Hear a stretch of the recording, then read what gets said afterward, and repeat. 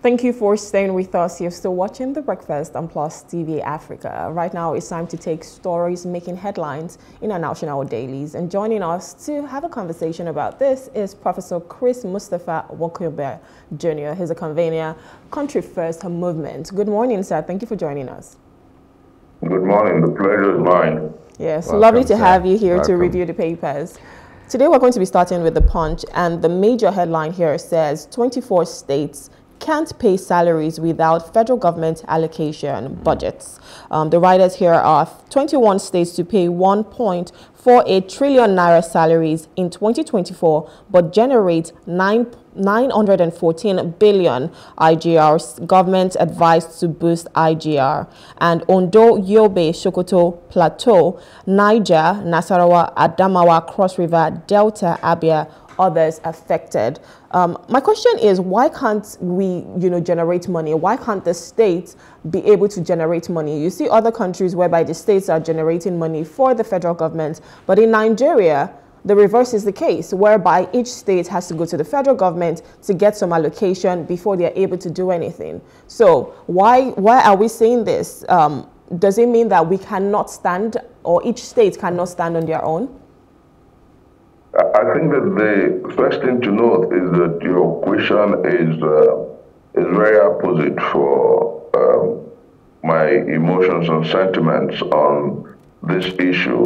Okay. I have said repeatedly that every state in Nigeria is blessed by God with amazing resources and riches ineffable. I have said repeatedly that the Federal Republic of Nigeria is a gold mine. I've said repeatedly that every state should be able to pay a living wage. But unfortunately, like you noted in your question, we run a federalism that is pseudo. We run a federalism that is false.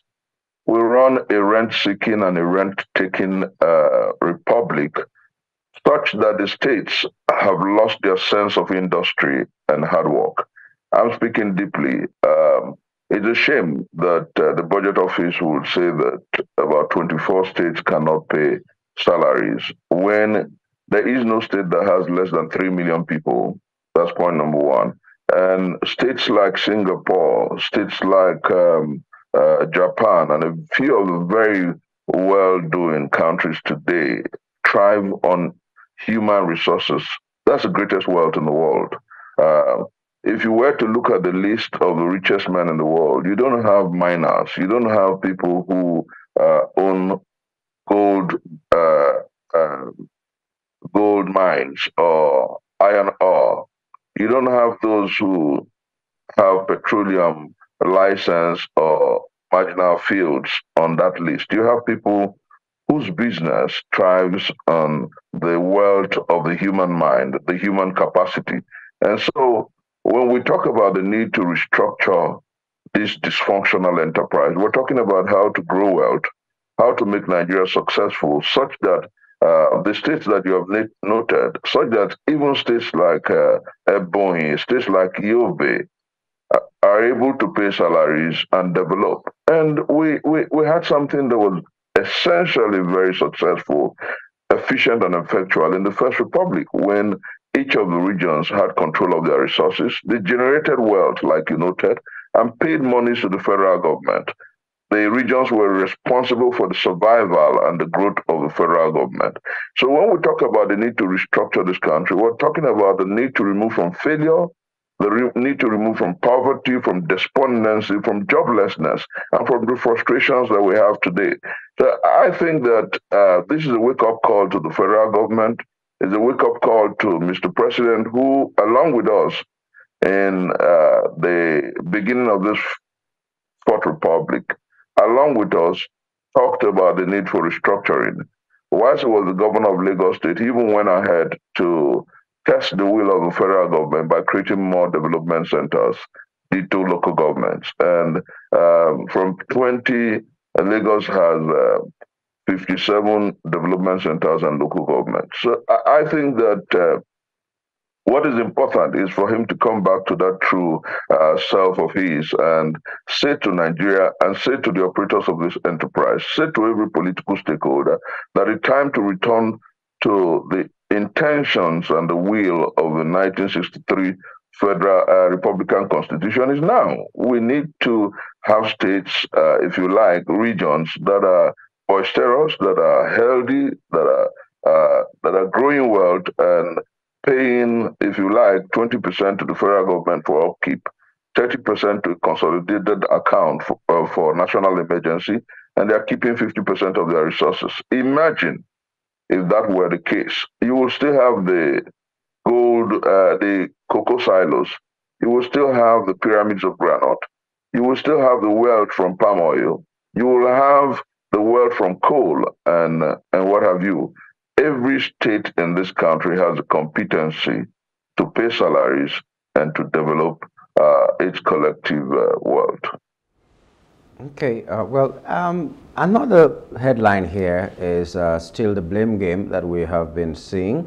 It's small headline, top right corner there is on the Punch newspaper. It's saying CBN printing of 22 trillion naira under Buhari fueled inflation. That's according to Wale Edun, the Minister of Finance. I'm just asking, to be fair to the previous administration, this money that was printed, supposedly printed, was supposed to be the one that was in the market, so to speak, and the old currency was supposed to be mopped up and removed from circulation. But the same people who are in government now, most of them are the ones that fought against it because they felt that it was against them. And so this money that was printed is now side by side with the old currency that was not supposed to be in circulation anymore. I don't know how you see that.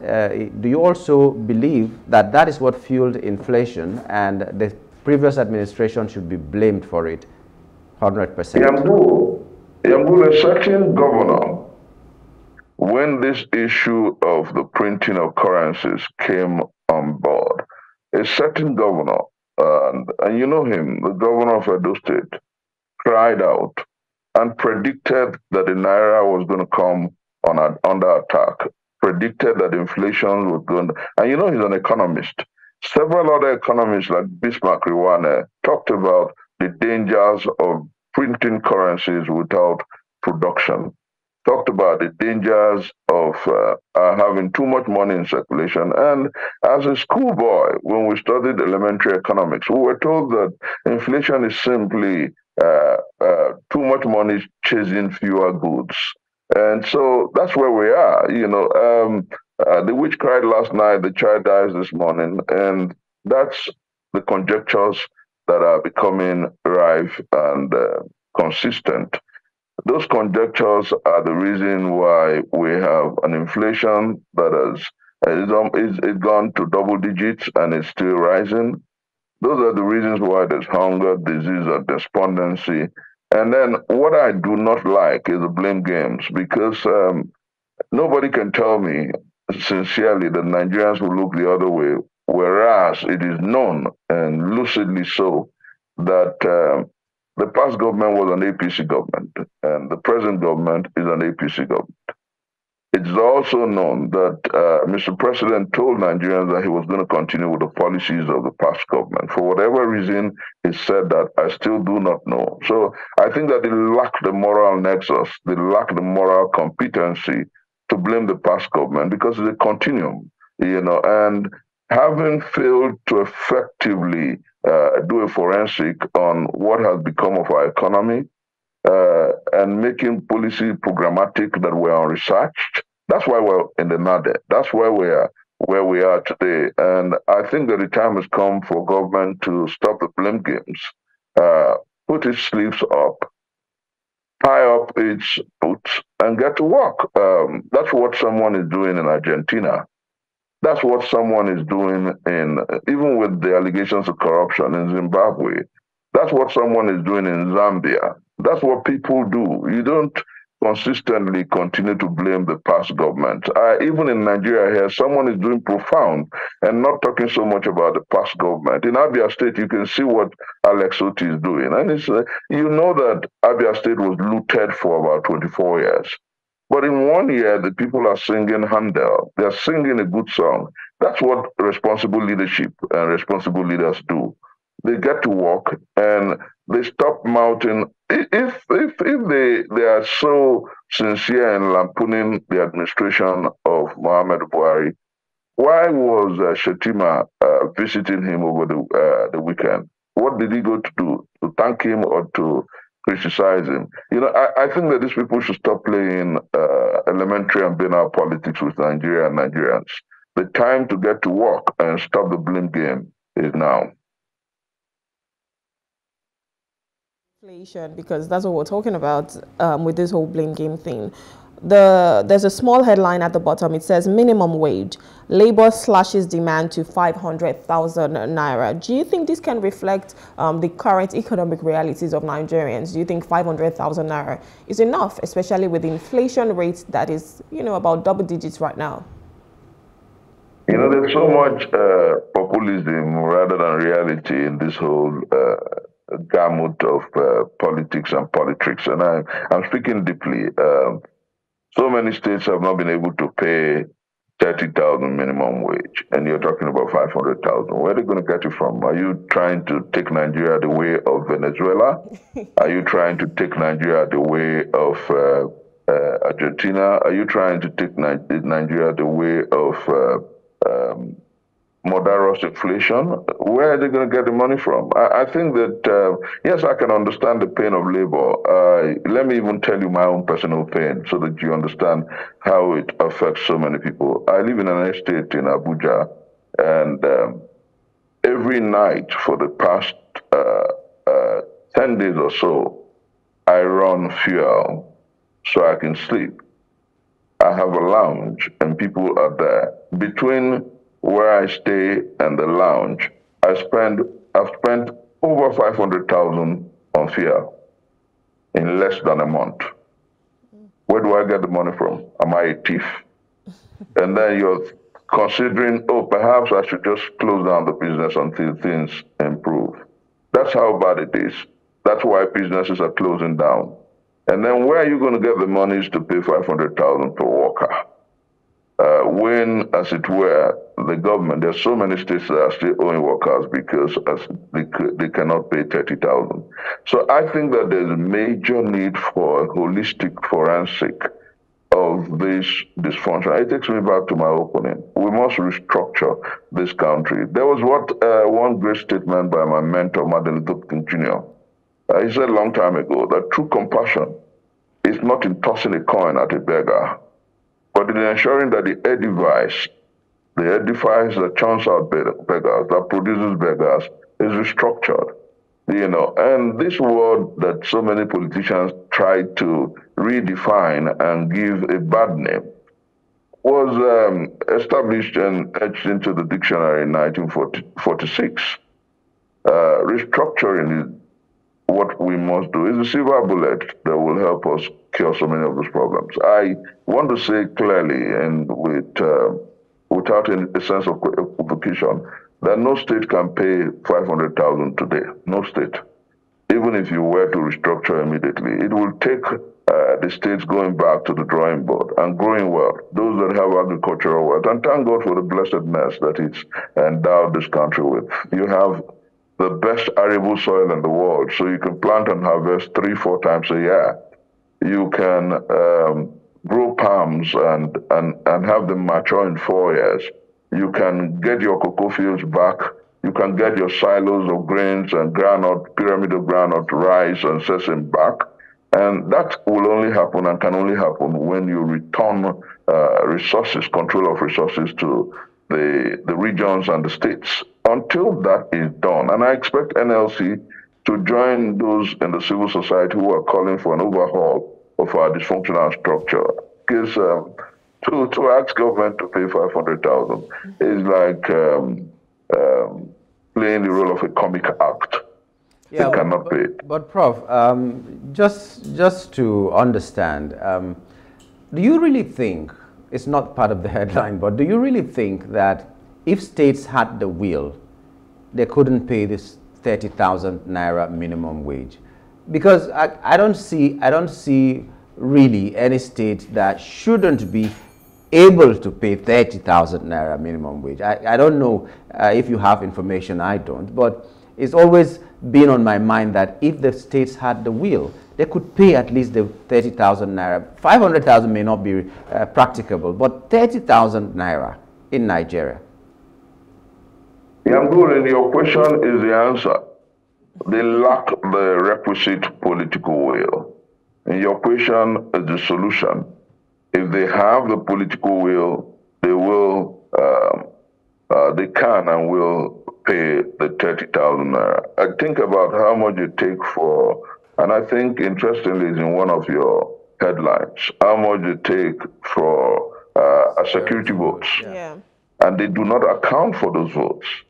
So if they were prudent, you know, a friend of mine asked me, and by the way, Alex Oti is my very senior brother and very close friend. Alex Oti, they asked me, where is he getting the money from? And I said, that's prudence. That's the political will. That's being a good man with a good heart. Governance should be about the people. And so if he's doing what he's doing, it's about the political political will and a dose of humanism. But you see, most of these governors who have refused to even pay the 30,000, you know, that's why I said that asking for 500,000 is like a labor playing the role of a comic act. You know, those who have refused to pay the 30,000 are not paying enough because they cannot pay it. But they are not paying it because they would rather take these monies in the name of security votes and put it away in their personal accounts and the likes. They would rather engage in white elephant projects and not think about the people. But you know what? When you restructure, what it does is return ownership to the people. If you're the governor of a state and you're not doing what they expect with their resources, they know where you got the wealth from. You do not have the alibi of saying that Abuja hasn't paid you or you're waiting for federal allocation, what they call FAC. No, you won't have that alibi because the people will know that the wealth comes from their locality and it goes to the state, and from the state, a certain percentage goes to the center. So people will hold their leaders responsible. And this present spate of everybody calling the federal government and calling out the federal government will change. People will begin to call out the state governments. People will begin to insist on responsible and responsive leadership from the local government to the presidency because the resources reside with the states. That's exactly what we must do. And then we'll get leaders who understand that they must pay salaries as and when due. So what can the common man do right now? Because inflation is at an all-time high. If we cannot pay 30,000 naira and then we cannot even pay 500,000 naira, since you've said in your words it's a comical act by the labor, how does this now affect the common man? Because regardless of whether the minimum wage is increased or not, the prices in the markets are still going to increase. Transportation is still going to increase, house rent, food, every single thing. So how am I supposed to survive in Nigeria, pending when the restructuring is going to happen? No, let me say that in so many ways, the process of restructuring must begin now. And I'm talking deeply. You know, government knows what it must do and should do. You know, the politics and politics of blame games will not solve any problem. And then also, inflation will not come down except there is requisite effort to improve on production. And the shortcut to it is declare some sort of emergency in the agri sector. You know, Nigeria, like I said, has the best soil in the world. You can plant and harvest 4 times a year, some grains, some products. And if we go back to the farm, but what is also necessary is the fact that you must improve on security of lives and properties. You must protect the farms. It is not what we have today where people have to pay tax for bandits to allow them go to farm. You know, we must ensure that government takes over the security of our farmlands and our society, and that things are better, and the farmers have the requisite confidence necessary for them to go to the farm. Then number 2, we must have a predictable and reliable economic policy. I'll give you a practical instance. You know, these push and check economic policies that we see. I hear that Binance has been suspended, and I hear that government is paying forex directly to a few bureau de change. You ask yourself, what is the present economic policy of fiscal policy of government? You don't have the one you can place your fingers on. So I think that what you need to do to grow an economy is to have a predictable, reliable, and uh, trustworthy economic policy, a fiscal policy that people can trust for the next 1 week, 2 weeks or so. It's not where you have monies and you're thinking of what to do and you say, okay, let me wait for 2 days to know what exactly is happening. No, you should have a predictable economic policy. And then number three, which is very fundamental, government should learn to be truthful to the people. It should learn to tell the people the truth. I'll give you a practical instance, and this will break your heart. We hear most times news from unreliable social media sources. And you remember just 2 days ago or yesterday, somebody threw up in the space, and it was going viral until one of the spokespersons to Mr. President came to debunk it about UAE giving visas to Nigerians. We have had so many of such things because people are desperate to shop the drowning and dwindling image of the presidency. But I think that the time has come for Mr. President and his team to tell their image makers that falsehood and lies is not a craft of state. That falsehood and lies is not a policy of state. And then we also must understand that when the people can trust what comes from the governmental spokesmen and women, then it helps show up confidence in the economy. Then, very, very importantly, for those who think that restructuring will take 10 years or 4 years, all it needs is the political will. I've said repeatedly that if you cannot expressly convene a sovereign national conference, you can convoke a meeting of ethnic nationalities and together with the members of the National Assembly, a 1,000-man conference for 3 months can essentially, existentially, and realistically overhaul this constitution and return us back to what we need. The Igbos are saying they want out because Nigeria is not working. The Odua, Sunday Igbo, who is back, are saying that they want out because Nigeria is not working. The middle belt is saying that they are dissatisfied and they want out because Nigeria is not working. How can you make Nigeria work?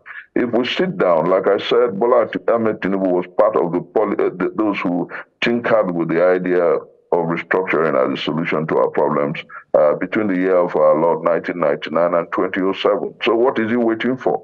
The confab of 2014 that Jonathan set up talked about the need to overhaul and restructure. This thing won't take 2 years, it won't take 3 years. It is just about the need for the requisite political will to get things working. Because if nothing is done sooner rather than later, this poverty, and I pray, I do not want to sound like a doomsday prophet, but everyone has come out to say that this situation will get worse. Kingsley Moghalu, the former presidential candidate, said that much.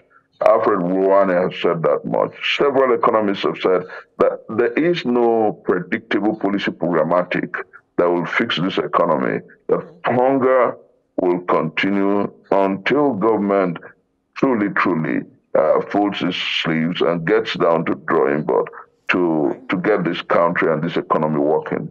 But what you need first is a sense of ownership, and that's why, for me, this president must convene a conference where ethnic nationalities and the National Assembly people will meet, decide on how best to govern this country, decide on what is the best structure, and then put it to the National Assembly, who are members of this conference, to pass it into law. And then you have a brand new constitution. That's a shortcut to the solution that will devolve power to the constituent units, that will give the state control of their resources, that will give us what you call fiscal federalism. And then you find out that our people will go back to explore their wealth, and all these challenges, all these problems will disappear. And interestingly, I am happy that that is chiefly what impliedly Punch has said in its front page.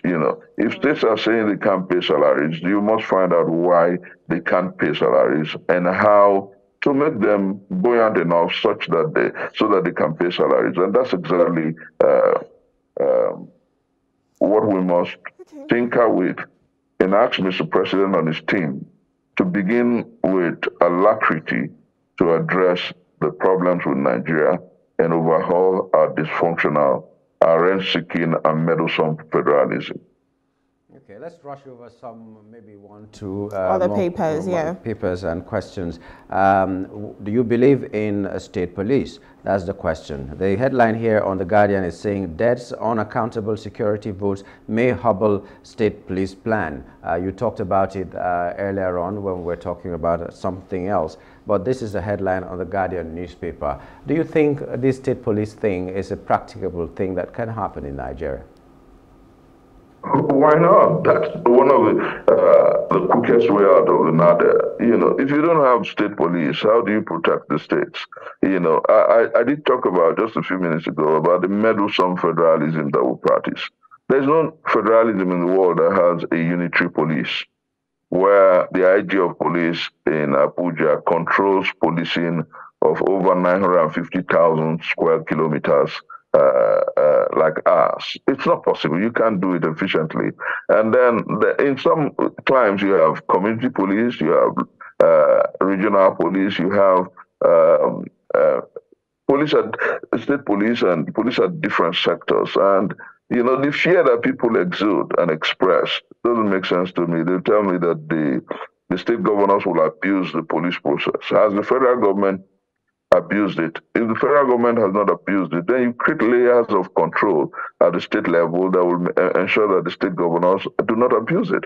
And then who says that you cannot have, like what you have in the United States, the Federal Bureau of Investigation? You can have the Federal Bureau of Investigation that oversees or investigates and ensures that the state police officers are responsible and responsive to the Constitution.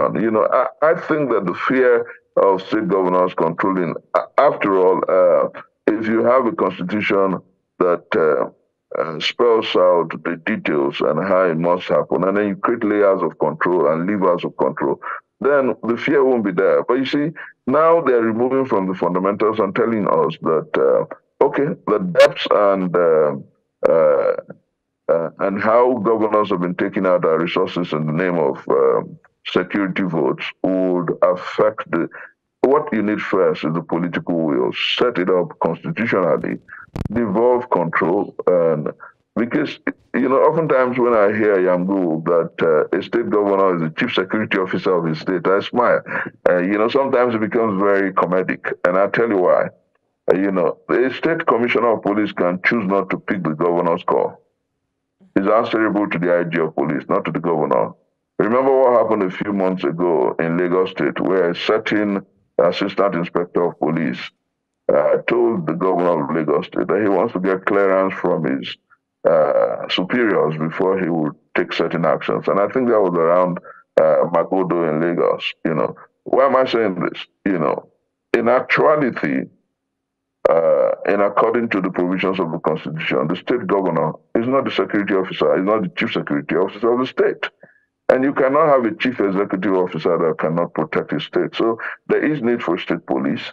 And then for those who are scared of abuse, there must be levers and structures of control. There must be layers of control. And that's all we need. And if you were to, and if Mr. President and his team strong-willed enough to pursue the process of restructuring, you find out that some of these fears are not tenable. Nigeria is not a nation of cowards. Nigeria is just a badly governed nation where, unfortunately, ethnicity, region, and religion has made it such that one of the cliches that is plausible today in Nigeria, and the reason we're not working as a nation, is that your teeth is better than my teeth, and vice versa. The penchant and the predilection for true patriotism does not exist because our structure does not compel responsible and responsive governance. When you have ownership, when you devolve power to the constituent parts, when you have true fiscal federalism, when the Nigerian boy in Karu Namuda knows that his wealth belongs to him and that he pays the federal government, then he will have a sense of patriotism because he knows that the federal government depends on him and not the other way. You know, when the man who owns an oil well in Eket, whose ancestral land produces oil, but cannot pay his children's school fees because of a skewed federalism and a terrible constitution, has access, control of his resources, and the state government takes care of him, the local government takes care of him because the wealth sits on his ancestral land. And the component parts were to pay 20% of what wealth comes from that land to the federal government and 30% to a dedicated account, whilst keeping 50%. He will have a true sense of patriotism and love for his country. You don't decree love for country. Nigerians must be made to love their country, and only a working constitution, only a constitution that is autochthonous and belongs to the Nigerian people can compel such love, patriotism, and dedication to nation. Other than that, all these efforts at getting a rickety engine to run at 120 miles per hour is like a wait for Godot. Okay, we have, because we're a little bit out of time, so we need to rush with some of the headlines. So let's move over to some political matters. There's a smaller headline at the bottom that says, Edo Assembly begins impeachment process against Shaibu. And on The Nation, so that's on The Guardian, on The Nation, it also says 21 out of 24 lawmakers signed Shaibu's impeachment notice. So there's been this saga with the Edo State Assembly. What's your take on all of this that's happening? I'm not making any defense for the Assembly. I am lampooning all that happens with respect. The biggest business in Nigeria is politics. So those who are around Shuaibu have failed to advise him that in Nigeria, until things are done rightly, is a winner takes all scenario. So Shuaibu shot himself in the feet.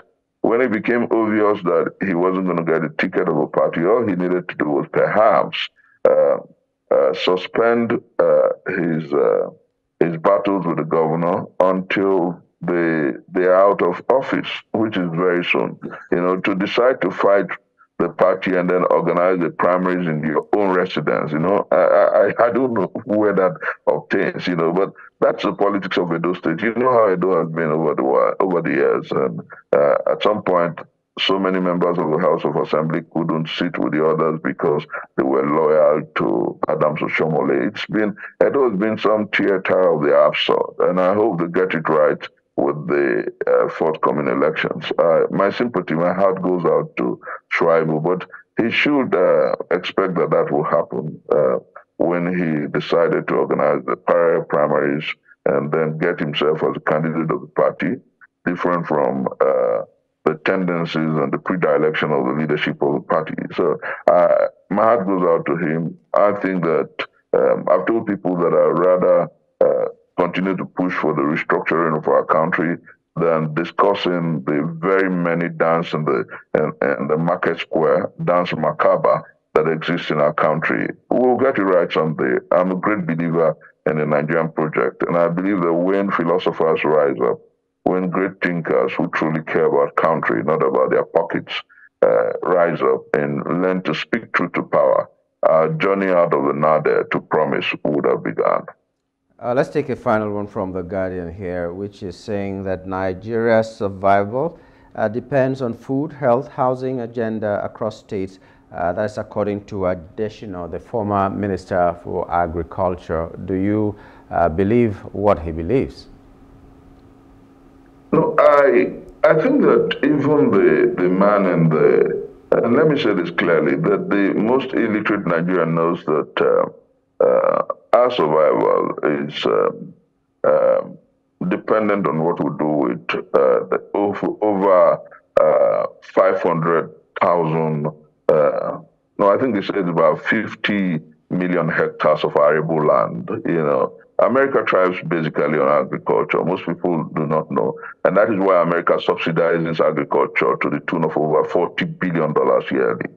You know, our problem now is basically a food shortage. You see people looting warehouses and looting food vehicles across the nation. It's happened twice in Abuja, and it's happening everywhere. You see despondency, you see hunger in human faces, and then you ask yourself, how do you get out of it? You don't pump money into the streets, it will worsen the inflation. So every state should go to the farm, turn its arable land to a boisterous farmland. And when we effectively, efficiently, and effectually pursued, I agree with the minister, I agree with those who have said consistently and recently, if you like, that we must go back to the farms. We must grow wealth.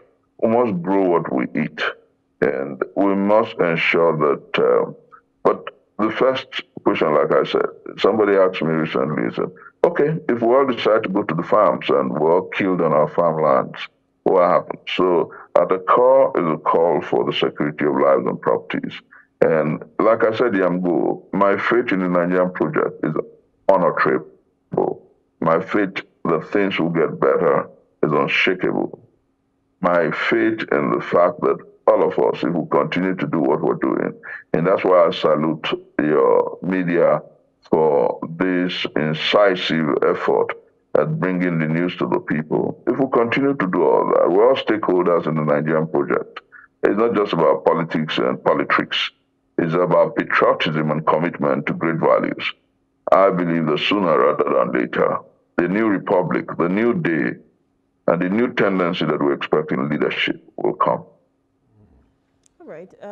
So I want to move over to another paper. So I want to move over to the Daily Independent. We're talking about high energy costs, and the major headline says telcos spend over 60 billion naira monthly on diesel, canvas for tariff review. Another one here says Nigeria's economy not in distress, progressing, says Tinubu. So we're talking about the economy, we're talking about the high rate of diesel, we're talking about everything just going up. So on one hand, you know, there's a sector that is saying they're spending so much, they want a review for the tariffs. And on the other hand, the president is telling you that, you know, Nigeria is progressing, the economy is not in distress. What do you think? Yeah, I'll add to the fray there a little bit, the headline also, which says that outages, minister threatens discos with license revocation. This same discos, that is on par. And that is on the nation. Yes, so they are also complaining, telcos are complaining, everybody's complaining, but the economy is working just fine. Says the president. You know, let me say that I said this last Thursday, and I'm saying this again. Falsehood, gaslighting, deceit, and chicanery should not be an act of state. You know, everybody knows. Even last year in his October 1st release, he did lampoon the economy. He did cry that the economy is not working. Even in Qatar, he admitted that one. So I don't know why Mr. President likes to gaslight Nigerians and take us for a ride. He knows how bad it is. That's why Cardozo cannot sleep. That's why the Minister of Finance, what's his name, cannot sleep. That's why they're begging the private sector to help. You know, if you can't sleep because there's problem in the economy, you can't, on the one hand, tell me that the economy is improving. Now, how can an economy be said to be improving when you don't have light? There's light out everywhere. In Abuja, the nation's capital, you don't have light for 10 hours in a day. There's darkness everywhere, and you're telling me about the economy improving? I just told you about my personal constraints and cost. You know, if this video is very clear, you can see that I'm sweating. I ran fuel throughout the night. When daybreak came, we put out the generator.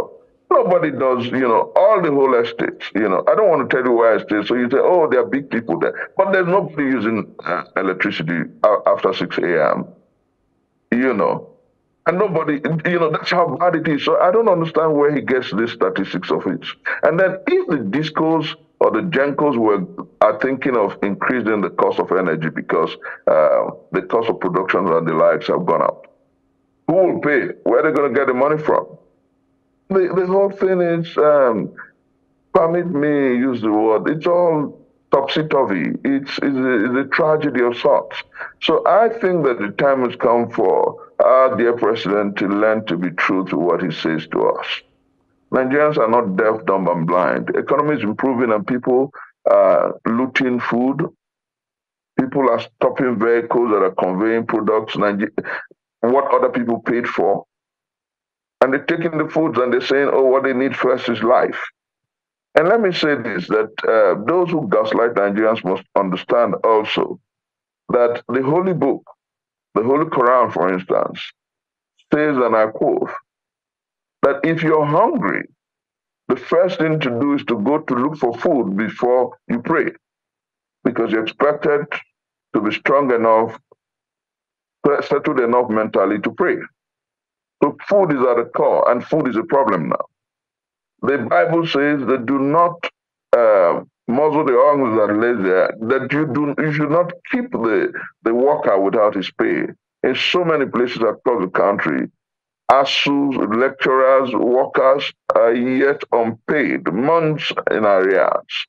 And you ask yourself, where are we?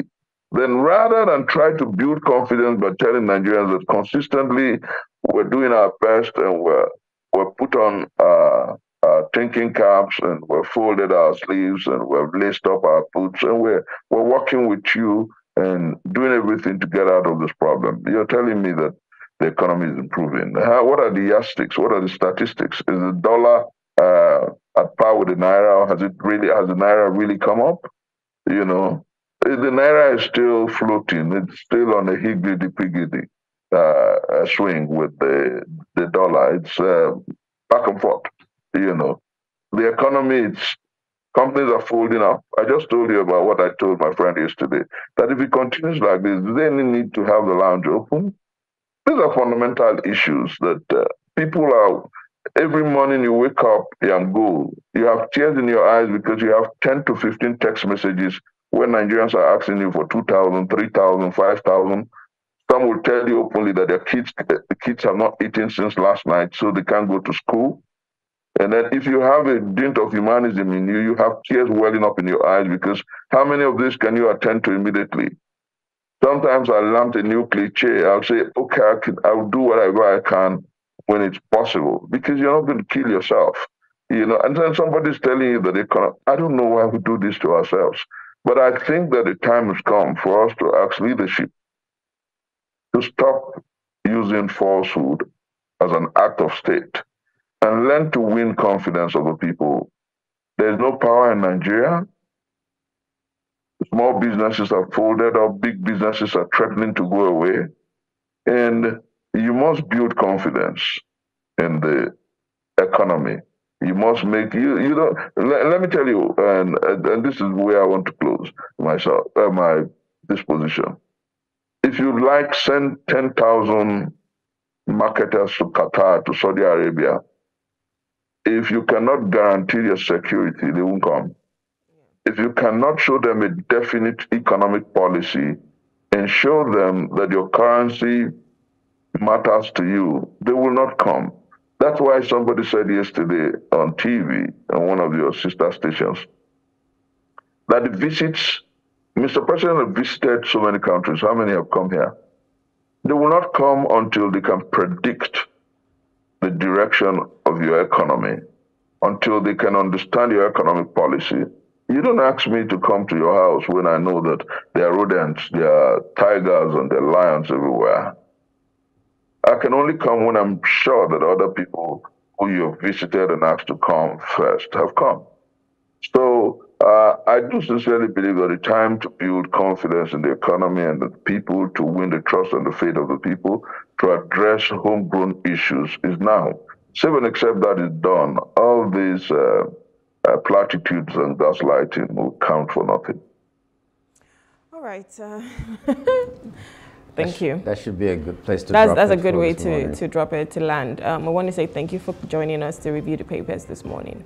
Thank you so very much. And let me say that I'm an avid believer in the Nigerian project. Things will get better. So no matter how bad it is today, there's light at the end of the tunnel, but we'll all work towards it. That's the truth. Amen to that. Thank you very much. All right, thank you very much.